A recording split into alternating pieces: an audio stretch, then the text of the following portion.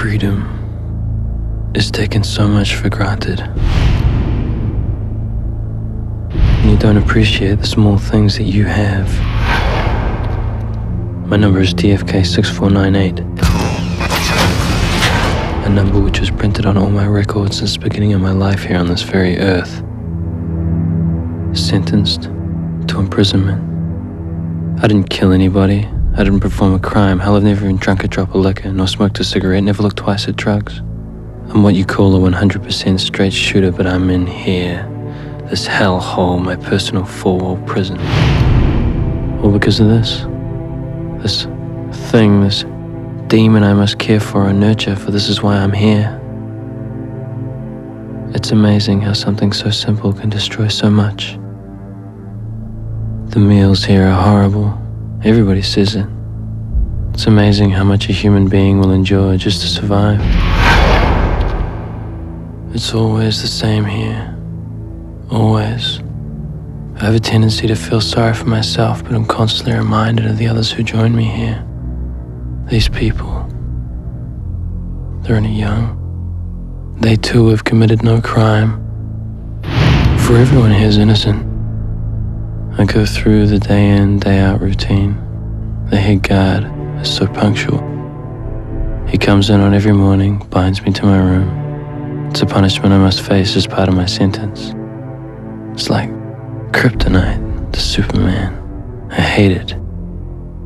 The only thing I have to go by is that it's all for my own good. I suppose it's my fault I'm in here. For years I've spent toying with fate. Maybe fate has chosen to toy with me, in which case fate has served its purpose well. I was so free. The world, my playground, the soil, my arena. Fate has pushed me so far as to see my life teeter on the edge of a building. But I would never jump.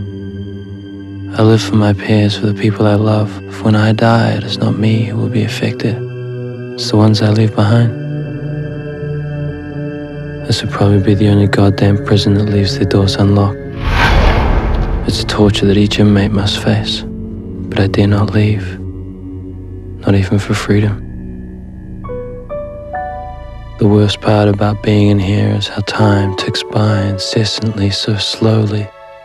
Being caged doesn't mean that time stops, for we all live our lives by the clock, and so too do I live mine, but much slower.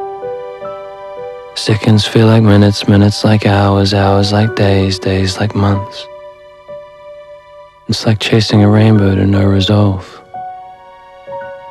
You just chase it.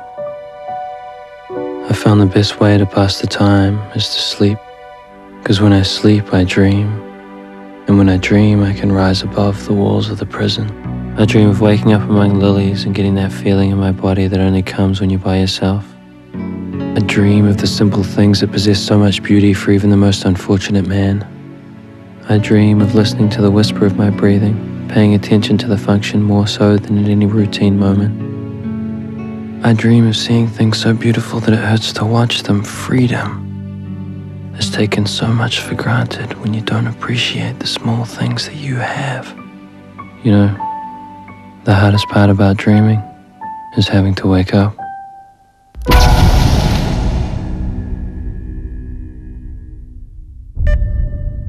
Because when I awake,